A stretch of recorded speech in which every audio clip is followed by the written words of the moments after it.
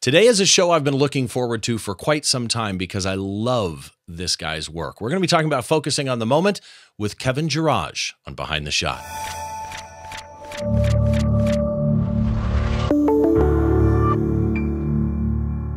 Hi, welcome to Behind the Shot. I'm Steve Brazill. This is the show where we try and get inside the mind of a great photographer by taking a closer look behind one of their shots from conception to completion, all those stories and challenges that happen in between. And today's guest is a Texas-based photographer whose work I absolutely love. I want to welcome to the show, Kevin Jairaj. Kevin, how are you? Doing great, Steve. Great to be here. It is so nice to meet you. I have looked through your portfolio now. I don't know, probably 3 or 4 times. I mean, I've lost a lot of time browsing through your website. And as I look through your shots, I do this with every guest, right? And I recommend people do this. If you find a photographer that you really love, go to their website and really browse their portfolio because you learn a lot about somebody's approach to their art by doing that. And there's something that sticks out to me when I look at your work. You're somebody that is successful in multiple genres, weddings, college sports, pro sports. So when somebody asks you, hey, Kevin, what do you do? How do you describe that to people? That's a great question. And yeah, I kind of started things out backwards. I actually was a portrait photographer first and then jumped into weddings and then into sports. Most people kind of do it the other way around. So when I'm asked now, I don't do as many weddings as much. Right now, I pretty much do a lot of pro and college sports, and then I still do a lot of portraits because portraits, believe it or not, is probably my first love. Interesting. Okay. Yeah, that actually is interesting. So do the portraits revolve around the sports, or you do a separate portrait biz of just portrait clients? Yeah, I have both. I have separate portrait clients, but then what's great about it is when I started doing more and more pro and college sports, some of the clients that hired me for that also had needs in the portrait world to photograph athletes and do portraits of athletes. So it kind of lent itself to just fit in naturally. So I love doing portraits of athletes, and I do that quite a bit as well. So it's neat. You know, USA Today is one I know. They hired you to take portraits of members of various, U.S. Olympics teams. In fact, you've done a lot with USA Today, right? Correct. Actually, shooting most of my pro and college sports is through USA Today or Imagine right now. And then I also have the college football playoff contract on my own. I'm their official photographer for the national championship game every year. So that's those are kind of pretty much my action shooting clients, the biggest clients I have there. I mean, I have a few others, for leagues and things like that I'll shoot for. I also shoot for some stuff for Panini America, who makes trading cards. So I'm kind of all over the place on clientele, but yeah, that's pretty much the main ones.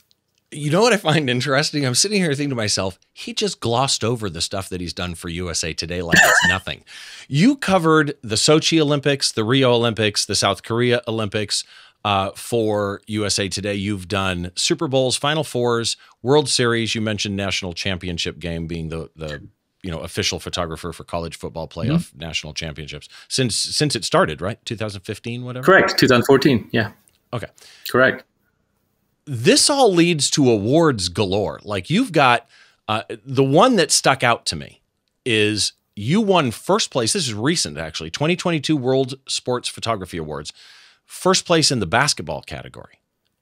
That is correct. Yeah, it was funny because I woke up one morning to an email, and I don't enter many contests anymore. I used to enter a ton when I did portraits and weddings through WPPI and PPA, I'm sure you've heard of. And so I haven't done too much in the sports, contest yet. And I was like, this sounds like a cool contest. Let me enter. And so I sent in a few images and then woke up to an email one morning a few weeks ago saying, congrats, you've won first place in the basketball, category. And I'm like, wow, out of the whole world. So it's pretty cool. I was pretty psyched about that one.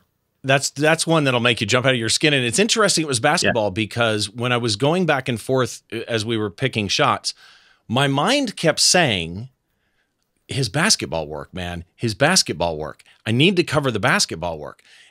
But then the shot we're going to cover today, which is not basketball, just jumped out at me. But your basketball work is fantastic. I'm curious, if you had to pick one, event, one sporting event, do you have a favorite to cover? Yeah, people all ask me, what is your favorite sport to cover? And honestly, it's probably between basketball and football is what I really love to do. I kind of grew up playing both of them. and watching both of them quite a bit. So if you pin me down, I'd probably say basketball, just because I just love everything about it, college and pro level. But both of those are pretty up there. You don't have to run as much or walk around as much shooting basketball as you do football too. Yeah, which is always there's icing on every cake. So here, I want to get into some general photo questions with you first, before we bring up the shot. What's the most difficult shoot you've ever had? And when you run into a difficult shoot, what is the key to success? Ooh, good question. Are we talking portraits? Are we talking games? What are we talking here? All of it. What do you want to know? All of it. Portrait shoots, I'll just go there first. Like, say I photograph an athlete. It's a lot different. Those of us that photograph portraits for a living usually have clients that pay you, and you have an hour and a half to deal with them, to work on what you want to do. If something changes, you fix it. With athletes, and when you're working for leagues and just these tight schedules that they have, you're lucky to get 5 to 15 minutes tops to do what you have to do to make a photo. Like all those Olympic photos you're talking about and those shoots I did, I had probably 15 minutes tops with each person, which is not a lot. And sometimes you want different looks, so you have to have 3 setups in one room, and you have to go bam, bam, bam, and get the expressions, get them to buy in, get them to feel what you're looking for, all in a quick amount of time. You can't, you just don't have time to mess around. If something screws up, you just have to move on or deal with it. You have to be able to quick think, know your settings, know your equipment very well. For if something it doesn't work, if a light doesn't fire, what do you do? Things like that. So that to me is definitely more challenging than when I have a client come to my studio, or we're on location. We can just take our time, do whatever we want. Be a perfectionist totally. You have to just kind of pre-plan ahead on those other shoots and just try to nail it. So I want to follow up on that then. What is the key when those things happen and a light doesn't fire or whatever? A, what's the key to making that work out in the end? And B, you said an interesting phrase that I love. You said you have to get them to buy in. How? Okay, one of the things I always do, and I got this from shooting weddings and portraits, is you and I, let me start over. Me as a photographer knows exactly what I have in my head as a vision for what I want. Your subject doesn't know that, right? And so as a regular portrait, you can kind of take your time, show them, well, okay, I do the same thing with the athletes in mind. I will actually take a photo, and then I'll actually show them on a camera or point out to them what I'm looking for. And when they see it with my dramatic lighting, then they're like, okay, I see what you're doing. Let me see if I can do this better. A great example was this. I recently did the NBA rookies this year. I did a portrait shoot for them in Las Vegas for Panini America. And we had a basketball rim in my area. And so I actually had them do a jump like they're going to dunk it, but do something really spectacular. Well, the guys couldn't reach the rim. I mean, it was pretty tall. Some of them could, but they didn't want to really expend too much energy because they don't want to hurt themselves. And I don't want them to hurt themselves doing a portrait. So I got them to go up kind of like in the middle and just kind of do it. And then they didn't understand. So I showed them the back of my camera, and then it still looked amazing because they're on their way up making a move as opposed to being all the way up. And then when I showed them how their legs could be spread and it looked like, you're Michael Jordan or someone just dramatic with a monster dunk, then they all bought in. They're like, oh yeah, I can do much better than that. Then they gave me what I needed. And so that's kind of how I like to share my vision with them. And I think it's important no matter what you photograph, share that vision so that your client understands, and then they're more apt to help you get better expressions and better poses. I want to talk about your portfolio more though, because something I did on your portfolio as I'm browsing through it is I noticed a technique I think that you use a lot. You use your shutter speed in amazingly fantastic ways. Like it's almost as though you use a shutter as a physical prop in the scene by dragging it or doing something. I'm thinking of, a baseball one where the arm is extremely blurred, but the face isn't. How do you see your shutter speed in relation to storytelling? Yeah, that's a great question. I've never been asked that before, but it's actually very true, because some of the shots I want to do, to be creative requires you to mess with the shutter speed. Like, for example, if I'm panning and I want to get a runner, let's say in any sport, baseball, let's just say baseball, and I want his head to be sharp, but everything else to be blurred out, I might probably shoot that at a 20th of a second, or even lower, and then have like a high aperture, probably, or low aperture, I guess that'd be f20 or something like that, and just kind of pan with it so everything's sharp in the face but not the body, and things like that. Or I could try the other way. If I want to get stop action altogether, I'll shoot a really high shutter speed, 1/4000th of a second or 5,000th of a second, whatever, just to freeze everything. If I'm using studio lights, I do the same thing. I will shoot at f16 at full power on my strobes to turn day into night. I do play around with that quite a bit. So that's really cool that you actually caught that or saw that. There's two shots in particular I'm thinking, and one of them is an overhead like down on football, and then one of them is a pitcher's arm that's really, really blurred. But there's a lot of shots that you've got where the shutter speed is an integral part of the way you tell a story. And I would argue in today's shot, it's the same thing. Before we get into today's photo, this is a podcast first and foremost. So it is available wherever you get your podcasts in two forms. You can get an audio only version. You can get a video version wherever you get your podcast. So if you search for Behind the Shot on, let's say Apple Podcasts, you'll see two options, the audio only and the video version. Subscribe to the one that you want. If you're not on Apple platforms, that's fine. If you go to behindtheshot.tv, you will see all the different ways that you can subscribe to the show as a podcast. Keep in mind, some of the different methods that you can subscribe, like Spotify or Amazon Music or something like that, they only support audio, but there are versions out there that do support video programs. Now, if you are watching on YouTube, obviously, you're getting the video there. All the show notes are on YouTube as well, or not all of them, but most of them down below the like and subscribe button. But if you go to the blog post at behindtheshot.tv, you'll get all the show notes there. And that brings us to today's shot. And today's shot is one that when I first saw it, I thought to myself, like I said, we were talking back and forth and kind of figuring out what shot to do. And I was leaning to basketball because your basketball work is so amazing. And then this shot came up. Toronto Blue Jay outfielder Jose Bautista getting hit by a pitch. And this is why I'm calling this show Focusing on the Moment, because there's two things that jump out to me in this shot. A, that is everything you want in the perfect moment to photograph, right? I mean, it's literally everything you want in a baseball shot. But number two, you managed to maintain focus when something like this happened that you could not have predicted. And I have so many questions for you on this, but let's start with the technical, okay? Okay. First of all, because there are people who want to know exposure details. You'll never recreate this shot, but it kind of helps them understand, especially if they're new to photography, where things land. So this was shot aperture priority mode. Is that correct?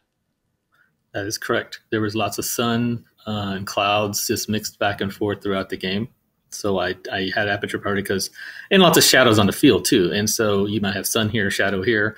And so if you had to change your camera to focus on a different outfielder, for example, and he's in the shade while the batter's in the sun, it's just easier to use aperture priority to capture the moment really quickly.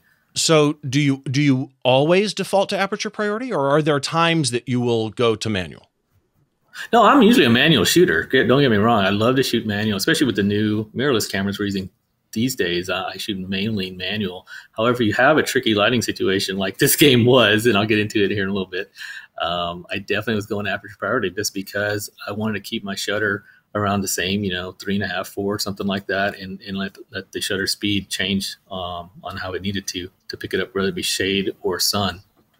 So that's why I shot that AV. So you just mentioned your aperture. So let's dive into this. ISO 400 is what EXIF data showed. 135 millimeters with a 70 to 200 2.8 lens. So you're in a really nice spot on that lens, on a Canon 1D Mark IV, by the way. But old camera, you're at 1/5000th of a second at f3.5 with an exposure bias of plus 1/3 because you basically adjusted the aperture priority. So, and by the way, you shoot auto white balance, it looks like. So here's my first question for you, because this is an interesting one. Why 3.5? Because to me, when you're shooting a full frame camera at 3.5 and you've got people moving like this guy was standing up a moment before this, right? And you don't know where the ball is going to be. You don't know where the bat's going to end up. I'll describe the shot for those of you on an audio feed here in just a second, but you don't know where his face is going to be on that plane as he falls. 3.5 just feels like, oh my God, you're playing with fire here. And yet you nailed it. Yeah, I think 3.5 is actually pretty safe. 3.54 now. Keep in mind, this is a 1D Mark IV, so this is back a ways. I think this was on April 28, 2011, and I think I told you this. This was the actual first pro game I ever photographed. And what's funny about this is I got this great photo, and then it's all downhill now. I can't even replicate this. I've never gotten anything close since. So it's kind of funny when I tell people that story. My first game got the best photo I can in baseball, I think, for me, and I haven't gotten anything better.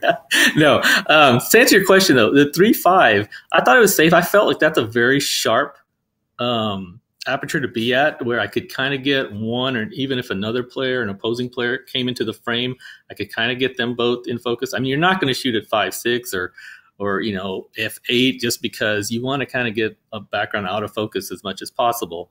And I felt that with 3.5, I still had plenty enough of a shutter speed there to freeze anything I wanted and to kind of get a safe spot where anything around it would be in focus, anything relatively close to that frame where he would be in, or my main subject would be in. So that's kind of why I stuck it. And I always found it to be very sharp on that particular camera and lens combination back then to shoot around 3.5. So, again, I'm looking at this going, for me, there's no way I would have gotten this at 3.5. I'm just not that good. But at 5.6, I mean, that dugout behind it, and again, for the audio listeners, I will describe it. I apologize. But the dugout and the player behind the batter, they're far enough back. You don't think 5.6 it would have blurred it enough? Because you're right. There's so much happening back there. It is critical to this shot that you blurred that background. It might have, but here's the thing. Day games are interesting because that's the only time, most of the time I photograph is at night. There's usually night games, all right, prime time. So day games are special to me because it's like you get a chance to get everything frozen. You get the ball frozen, the bat frozen, the swing. Everything is just frozen in time. And so I wanted a really high shutter. So, I mean, I think we shot this at 5,000th of a second, if I remember right. And so I wanted that. I didn't want to go up to f8 at 5.6 to even kind of, get that little bit slower. So to me, that was a perfect 5,000. Because at night, when I shoot at night, I can't get that 5,000th of a second. I'm shooting at 1,000th of a second if I'm lucky. That's not going to freeze everything like this. So, all right. So for those of you that are on the audio feed, I'm going to describe this shot to you. And let me just tell you up front, you need to go to the website behindtheshot.tv to see it. And the reason is there is no way I can put into words. This is one of those shots that is got so much in it that there's no way I think I can really give you the feeling of how he was able to capture such a complex scene, not just moment, but scene, and yet maintain subject separation and all of those things that we love. So first of all, this right here, as I said earlier, is the moment you want to capture in baseball. Most people I know, I think, would have missed this. There are seasoned pros that would not have gotten this shot. It was your first pro game. Oh my God. Okay. Yeah. So it's a tight shot of a batter at home plate, but it is landscape orientation. And the batter is basically, for lack of a better phrase, laying down. I'll explain in a moment. Camera height is eye height for the guy that's laying down. So I would guess that you're in the dugout on the other side or something like that. Your camera is not 6 feet off the ground here, right? Correct. The background, I'll get to the player in a minute. The background shows the opposing dugout, or dugout opposite the photographer. The dugout is blurred. There are words on the dugout you can make out. You can see the crowd in the background, about 1-2 rows maybe of the crowd, again, perfectly blurred. There's a player standing there, or a manager, something to that effect, standing outside the dugout. You can see their eyes cut off the top of the head a little bit. Was intentional, I'm guessing, either in post-crop or in camera to not cut off the head. I love that. One of the things I actually also love is to the right of the dugout, there's a square in the fence with a solid green piece of backing on it. And the end of the frame doesn't cut through the middle of that, but actually includes the post. Enough of the post that you can see that that little square ends there, which I love, absolutely love that. The player just got hit by the ball. And this is where this just gets insane.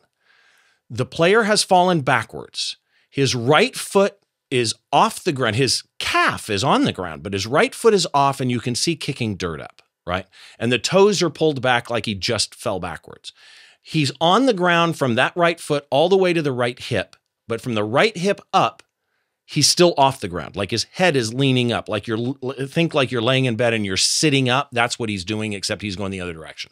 His right elbow just off the ground, hand straight up in the air. His left leg is bent at the knee, straight up in the air, like his foot is pulled back. And his left arm is straight up on the bicep and the forearm coming over the top of his batting helmet. That could have been an accidental positioning when he fell. It also could be that he's blocking himself because right above his head, completely horizontal, not being touched by anything in the world, is the bat, just floating in mid-space. I love this. And then to the left of the scene, away from the batter, and by the way, I should add, I don't know how the hell this happened. The batter is literally looking right at you, like right at it. It's fantastic. His face is completely recognizable. The entire batter is in focus, and to the camera left, so above his right shoulder, is the ball, and there's a puff of dirt, right? So you can see that ball just hit the dirt right there. Again, everything about this is just spot on. Did I miss anything? Actually, there's one thing, and it's my favorite part of this frame. You can actually read his name on the bat, the barrel of the bat. I mean, yes. Just think of how lucky that had to be, where the bat wasn't turned some other way. And I've never been able to see that before. And, literally you see the name, you can read it clear as day. And so, yeah, a lot of things had to come together. A lot of luck involved too. But yeah, it was something else. So let's do some background here on this shot. I want to know how you got this. So tell me the story of the shot. Where were you? What were you thinking? What was happening? And then we'll get into the technical details of how you maintained focus and all of that type of stuff. Share with us the little story of this. For sure. So first of all, like I mentioned, it was my first Major League Baseball game. So I was a nervous wreck. I didn't know where I was going. I didn't know where to be. I didn't know all the rules, all the etiquette. And so I was, before the game, talking to some other guys that were there and they were really nice and helped me out and told me what I could and couldn't do. So I found this one well. Most stadiums have 4 wells that you can photograph in, and they're called inside and outside first base, inside, outside third base. And so this one would be inside first base because it's closer to home plate and it's inside of first base. So that's where I was. And so it's a good spot to use, like a 7200, maybe a 2470 to get batters pretty up close at home plate. And so the story was, he was batting, obviously. And I mentioned earlier, as we were talking about exposure, the sun was going in and out. So that's why I was kind of shot this at aperture priority. I just wanted to make sure I had a high shutter speed to get any contact, whether he hit a home run, whether, anything that happened at the plate. Well, he happens to get hit, and I think he's just diving out of the way, and he literally just takes a full dive. I don't know how close, I don't remember how close the ball came to him, but as you can see, the ball actually bounced, and then just lucky that his bat flipped up like that. And like I said, he pointed right at me. Usually when they dive out of the way, they dive the other way. They won't dive towards me. They dive towards the third base side. So he happened to do that, and like I said, it just lined up perfectly and made a frame that I'm really proud of.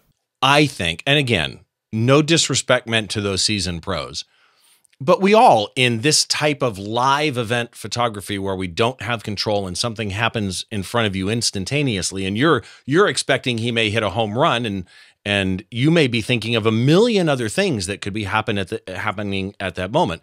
Getting hit, bunting, hitting it to left field, hitting it to outfield, hitting a home run. There's a million things that could have happened. And so I think a lot of people would have misjudged or miscalculated or misanticipated this moment. In your head now, looking back, what was the key that made it possible that you nailed it? I think, and I also tell this to other aspiring photographers or sports photographers, you need to know the sport you're photographing. You need to know it in and out, what the subtleties are. And, I grew up watching sports, grew up watching baseball. I knew everything about baseball. I know a lot about baseball. I shouldn't say everything because rules change every day, or every year, I should say. But I knew that, once a guy gets hit, you want to stay on that. It's easy just to get, photograph the moment and stop shooting or look for something else. I wanted to kind of stay and follow the whole sequence there of what happened. And I made sure I stayed on him, and just, there was nothing else more important than a guy getting hit, because you never know. You always try to get the ball if it's up against a guy when he gets hit, like if, heaven forbid they get hit in the face or anywhere, you want to make sure you capture things like that. Well, same thing here. He just, this is the aftermath of it. So it'd be fun for me to actually go back and see the whole sequence, because I honestly have never done that. I should actually go back and see what the whole sequence was from that day to see what else I might have gotten in that. But yeah, so that's what I'd say. I'd just say staying with it and just kind of, having that high shutter speed and having shot at 3.5, I was confident it would be in focus and we'd get what we needed. I just kind of picked that one out because I thought it was the best frame, just because, like I said, of all the things we talked about lining up. So, but being in focus again, you have a moving subject. 3.5 may be enough depth of field for when he was standing, but he could fall towards you. He could fall away from you, as you say. True, a lot of times true. they would have fallen towards third base. So let me ask you this question. You're a Canon shooter. At least you were then. Correct. I am. How were you set up focus-wise? So, and when I say focus-wise, I mean, do you use a single point? Do you use point expansion? Are you using zones?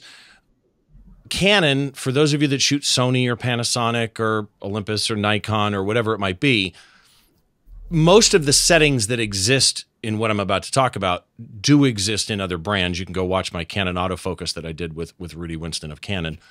But Canon has what I call presets for a lot of these settings that all manufacturers tend to have in one way or another. They're called cases. And in those days, you had cases 1 through 5. You also have an auto case now. What case do you exist on or live on? What focus pattern, AF pattern do you use? And are you a back button focus person or not? Okay, so now, present day, I'm definitely a back button focus person. I kind of always have been, if I remember right. Yeah, I've always been, and I always kind of shoot sports depending cases depending on the sport. Usually I'm around 3 or 4 are the ones I like to use the most. And then I'm between center point or the 4 point, so the one with the cross. Those are kind of my go-tos.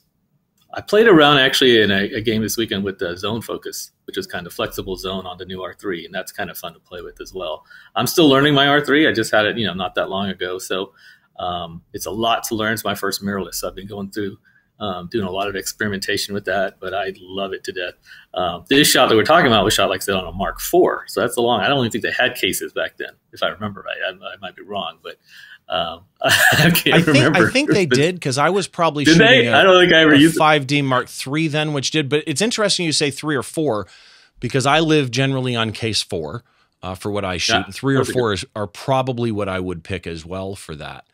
But, and then of course, yes, I'm back button focus as well. I absolutely love back button focus. It's interesting that you're using the 4-point expansion. I use the 8-point expansion, or if you include the middle point, 9-point expansion. The R3, since you brought that up, are you using mechanical shutter, or are you using electronic shutter? I use electronic shutter. Yeah, like I said, it was my first mirrorless. So I want to kind of learn it as I go. And honestly, I think I'm learning something new every day with it. But I just absolutely love it. Yeah, I use electronic shutter. I use silent mode. I use subject tracking. All those things I'm playing around with that I've never had before on any other model. So it's really opened up a world of things I can do. If you're shooting golf, you can shoot the whole swing in silent mode. You could never do that before. Right. Just the press conferences, you can be totally silent. No one knows you're there. It's great. No one's staring at you. It's just things you can get away with getting photos you would never be able to get before. So I'm absolutely in love with it. Is there any other key part to tracking him as he fell back in those days? Back in those days, I was simply just center focused. I remember probably. And you just panned as he fell. You just followed him. Exactly. I just followed as he fell. And I'm at 135, so I've got quite a bit in the frame, and I was able to crop it in a little bit.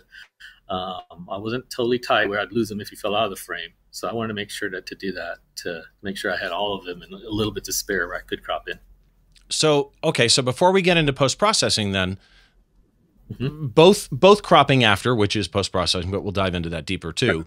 But both, whether it be cropping or cropping in camera, the composition on this, I really honestly think is kind of next level.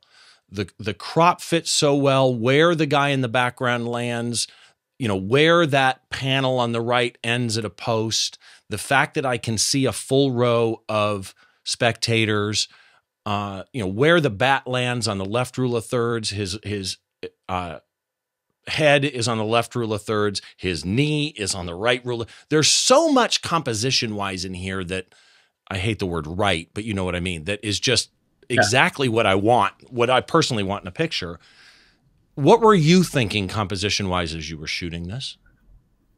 As I was shooting, I'm just trying to get, you're not really thinking about exactly how I'd line it up afterwards in post or when I cropped it. I'm just trying to make sure I got the moment. That's what I'm thinking in my head. I was like, did I get that? I hope I got that, because that would look pretty cool. And so I did. So then afterwards, I'm obviously thinking about those things like you're mentioning, the rule of thirds, where to place how tight I wanted to crop it or how loose I wanted to crop it. So there's that. And, in post-processing, it's a little different if I have portrait clients versus shooting editorial for USA Today, is in this example, because you're not allowed to do too much in post-processing. So you're only allowed to really mess with exposure a little bit, maybe tone it just a little bit, white balance, nothing crazy, and then crop it. That's it. Anything else is deemed, you can't do that. A lot of people ask me when they see but excuse me, I apologize for interrupting you, but when you say tone it, you are allowed to color correct, right? White balance, color correct. You can color correct, but you can't just go crazy on. Like some people do some really wild Instagram filter looking things. Right. You can't really do that. They want it to see as natural as possible. So yeah, it's photojournalistic integrity. Exactly. That's exactly what it is. So I don't ever want to do too much in post. And like I said, some people, there's a little yellow mark you could see to the I guess camera right of the third base coach there hanging out. And people are like, why don't you just Photoshop that out? Well, like you said, it's photojournalistic integrity. You can't touch that. So I left it alone. That's the way it happened. Whatever reflection I did. Yeah. What's interesting to me is, and I defer to my buddy David Bergman on this, because David is of the same mindset, even though with what we shoot, it's kind of both, right? So when I shoot a concert, my photos may be used in a journalistic way, but they may also be used by the management as a marketing tool or by the venue as a marketing tool. And I can process them both ways differently, but the twain should not, to an extent, meet, depending on the journalistic outlet. Exactly. And different journalistic outlets have different rules. Everybody thinks it's like when I do competitions, and we always tell contestants, look, it's what you could do in a dark room. You can dodge, burn, color correct, and crop.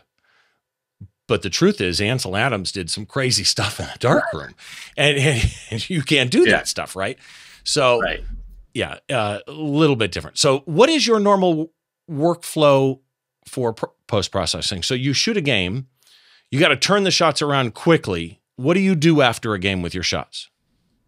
So since we're talking baseball, I'll just work you through my baseball workflow. So I'm photographing the pitchers first inning. I want to get both pitchers from both sides, from the side they're throwing at, so I see their faces. So I'll even have to go to the other side, walk around if it's a lefty and a righty. Okay, if it's not in the same. So one dugout, the other dugout, so you're getting both faces. Okay, so after the first or second inning, I need to run into the workroom or get on my laptop where I'm standing there and edit a few photos to get the pictures out or whatnot, or any action that happened in the first or second inning. So what I'll do is I'll download, I use Photo Mechanic as my software. I'll download the images. And what I do now is I actually tag images or lock images as I shoot them in camera. So if we have a pause in the action where, you get a break, you can look through, I will actually tag an image saying, okay, that's the one I want to download. I will not download my whole take from a game. To this day, I don't do that anymore until I come home. I don't have time to do that. So I'm downloading just the ingested ones. So literally I'll have like 10 photos that actually get downloaded. Then from there, I have to caption it. I have to caption what happened, like who happened, Jose Bautista gets hit by a baseball during the first inning, something like that. against the Texas Rangers, whatever. And so I caption it, and then I crop it, tone it, and then I send it. Okay, I use like an FTP software to send it to an FTP server that USA Today has. We send it that way, and then that's how you get it moving. So you do probably 2 or 3 transmissions a game. It's not just shooting the whole time. Like people are like, "Oh, you're just here." So you don't just turn them in at the end. You turn them in throughout. When you tone, what are you using? Lightroom or Photoshop or? It's funny. I've never used Lightroom, but I use Camera Raw and Photoshop. I just kind of same that way. So pretty similar. But so yeah, I just just kind of auto tone sometimes if I need to, or auto contrast, things like that, and crop it, and then rename. I'll rename it obviously to the standards they need for their website, and then I'll send it. So yeah, it's pretty. It's hectic at times, especially football when you're running in and back and forth because you're afraid you might miss something big, while you're running in transmission. There's always that chance. You might miss the play or whatever. So, and yet that's part of the job too, is getting those shots up. But here's a question for you when you're in Camera Raw. I just thought about this. Okay, so you're allowed to do basic corrections. Mm-hmm. I've had people argue, and I have argued, depending on the use model, right? Because that's really what it all comes down to, is the use model. If the team is using this, they may Photoshop that yellow dot out of the bottom right corner, but USA Today won't, right? So all about that use model. So texture, clarity, those are effectively contrast tools. There are different widths and measurements of edge contrast. Do you ever use those, or are those forbidden to you? I don't mess with all this because there's so many new things now. I don't mess with clarity much. I think once or a couple times I might have messed with it, but not much. I just use a basic contrast. I'm a big levels guy in Photoshop, so I'll do levels. I've just always used that forever. So a levels guy. I'm trying to think what else I use. A big like auto tone, auto contrast, because it's quick. It's one step, one button. So to me on Photoshop, I can knock that out and see what it looks like. Make sure it's dialed in. Now, if I'm shooting more indoor events, I usually have my white balance tuned in to a particular temperature. Obviously out here, I couldn't because it was going in and out. And so I just left it on auto. But, if I can dial it in, I will, but I don't have to mess with that as much. But no, I don't really mess with a lot of the things I wouldn't like my portrait work, put it that way. You know what I mean? It's weird. It's a different mentality I have. I want to get it right in camera. And also, honestly, I'd say shooting this way, and I shoot JPEG and not RAW because the speed matters, right? Right. It's made me a lot better photographer because I'm getting most of what I want in camera. Which before I used to I'd shoot weddings, I'd shoot it raw, I'll shoot whatever, I'll change it afterwards in post, and now I'm like I'd get it done in camera, which is what ideally I want to do because it saves my time and I get out what I need. So. It's interesting that you mentioned you're a levels guy, and it just made me smile because I've been using Photoshop since version 2.5, and I'm a levels guy.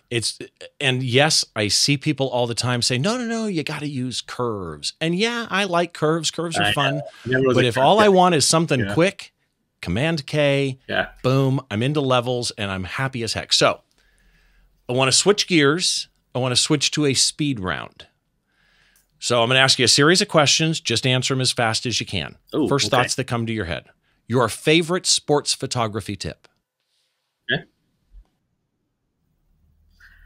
Get down low and shoot up because then you make the athletes look bigger. Oh, okay. I like that one. And they look like heroes. Heroic. Don't stand up, and because that's also eye level, and anybody can shoot at eye level. Anybody in your family can shoot at eye level. What makes you different is you have a different angle, and you shoot really low to the ground, and it also clears up your backgrounds. Okay. Biggest photo mistake you ever made, or almost made, or did make? This is easy. I think I photographed a home run, when I first, probably second year into shooting. I was transmitting, and then I got up because I saw a guy hit a home run. I started shooting, and this is before I locked that little button that says do not shoot if you don't have a card in your camera. So I shot this home run with no card in my camera. So I'm like, great. Luckily for me, I think same guy hit a home run the next one of the other bats in the game. So I was able to get his home run there. So I got a photo of him hitting a home run. So I saved myself. But yeah, that was pretty bad. Favorite composition rule if you have one? Composition rule. I'm a big rule of thirds guy, as we talked about. It was just kind of funny. You mentioned all those things. I'm a big rule of thirds guy. Another thing, it's not really Well, it is composition. I'm really into clean backgrounds. If you can, I look at backgrounds almost first if I can. If I'm allowed to move around where I have a nice, pretty background or it tells a story, I will stay there and wait for something to come into that background as opposed to just shoot anything with a messy background. I love it. Love it. Favorite drink? Gosh, I'm not an alcoholic drinker, so I'd probably say just Diet Coke. Ooh, It's kind of boring. I know, like boring. that. Huh. Yeah, there you go. Diet Coke, baby. Favorite band or singer? Oh gosh, that's a tough one. I love Coldplay. I love Pearl Jam. Old School Journey. I did like the Foo Fighters. I'm all over the place. Foo Fighters though. are great live. Journey, I was lucky enough to see Journey with Steve Perry at the Forum in Los Yeah, me too. Angeles. 1978, I think it was, with Thin Lizzy, I think it was opening. It was such a great show. Oh wow! My first concert was Def Leppard, by the way, so I like Def Leppard too. First concert I ever photographed actually was Def Leppard. Def Leppard and Heart. No way! Yeah, yeah. Def Leppard Great who? live. Heart. Oh, okay, Heart. Okay. I went to that tour because there was someone else on that tour. I actually went to a concert later. There was on one guy that wow. just played a guitar, opening on that tour. But it was a great tour. So, last question. Is there a photographer out there that you think more people should be following? Oh gosh, there's lots of photographers out there. It's hard to name just one, and man, that you stumped me there, man. There's so many. I wouldn't be doing others justice if I didn't name just one. Mm-hmm. And there's a lot of young kids coming up. A lot of creativity I'm seeing. That's what's really exciting these days with all the new technology. There's a lot of up and comers are really real creative, and they're showing it. So I love seeing all the young kids coming up. And just showing new stuff and trying new things. I really love the originality that a lot of these guys are doing and showing. And so making us kind of, step up our game and always be creative. In fact, that's one thing I've always done. I try to get a different type of photo at every single event I shoot, or even a portrait session, try to get something different. Another thing is just like, I know I'm changing this a little bit. I'm just thinking of all these thoughts. It's like if I have 3 photographers in one area and we're all in one area, I will move to another area because I don't want to get the same photo everyone else is going to get. I'm always trying to be a little bit different to stand out. And sometimes it'll burn you. You don't get the safe shot, but sometimes something else, sports is unpredictable. Things can happen and you'll get something that no one else gets. And that's what puts you over the top. I love it. Love it. If people want to connect with you, Kevin, where can they go? What's your website and what's your Instagram socials, et cetera? Sure. The website is just w.kjimages.com. And on social, both Instagram and Twitter, I'm at Kevin Jairaj on both. Okay, perfect. And so that everybody knows, all the links for Kevin anywhere you want to find him, those are at the blog post at behindtheshot.tv. And again, they are on YouTube down below the like and subscribe buttons. Kevin, thank you so much for doing this, man. I really, really appreciate it. And I also want to tell everybody before we close out here, you got to go look at his portfolio and you'll see what I mean about those dragged shutter images. They are so good. Kevin Jairaj, thank you so much, man. Thank you so much. It's great being here. Appreciate your coming by. Make sure you head to the website. It's behindtheshot.tv. You can find all the ways you can subscribe to the show as a podcast there, audio only or video. You can also find all the show notes for today's show or any show that I do. If you want to follow me, it's stevebrazill.com. And then on socials, my personal is just at Steve Brazill. It's like the country Brazil with 2 L's, or at Behind the Shot TV. You can find me on all the socials, although I don't spend any time at Facebook anymore. It's pretty much just Instagram or Twitter, or I'm on Vero now too, by the way. So you can head on over to Vero and check that out too. Make sure you join us next time as we take a look inside the mind of a great photographer by taking a closer look behind the shot.